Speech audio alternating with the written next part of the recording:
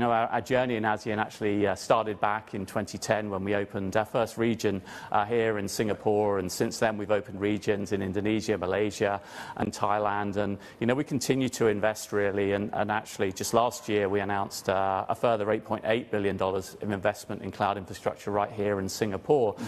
And really when we look at the bigger picture, and it's estimated that the digital economy in ASEAN over the next decade is going to add $1 trillion to GDP. So a lot of the kind of fundamentals that we see in the market, ASEAN's population is young. 61% of the population are under the age of 35. I've slightly increased the average since I moved here.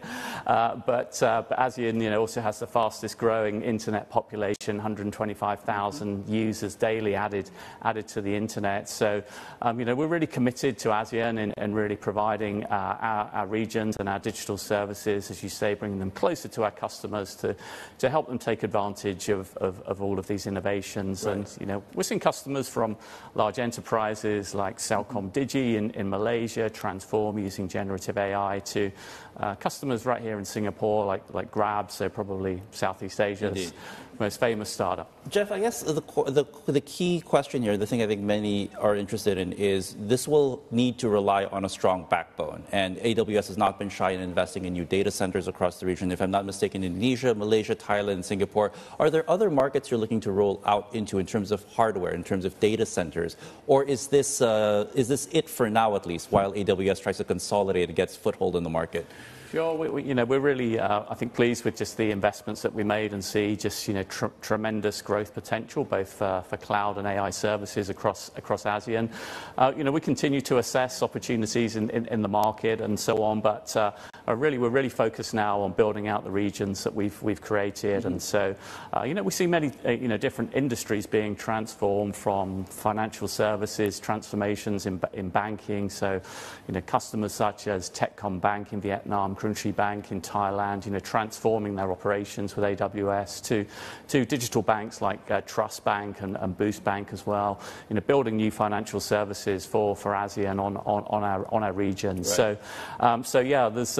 There's just unprecedented demand and so on that we're seeing, both for digital modernization and accelerating advanced AI adoption. I'm curious, what is our resources, whether they be power or water, the biggest constraint in terms of rolling out any expansion strategy in offering cloud services? Because we talk about AI data centers and the amount of not just power but water you're going to need to actually drive this demand that seems to be growing exponentially.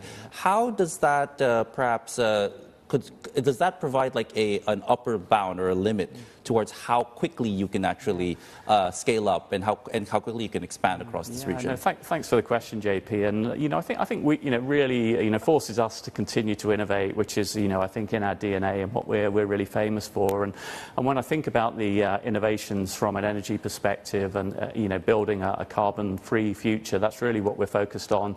So right from the climate pledge that we created back in 2017 to be net zero by 2040 across Amazon, we now power all of Amazon's operations globally with renewable energy. Actually, we're involved in over 600 renewable projects globally. So, actually we're the largest purchaser of renewable energy globally as well. So a lot of what we're doing is really, fueling that energy transition.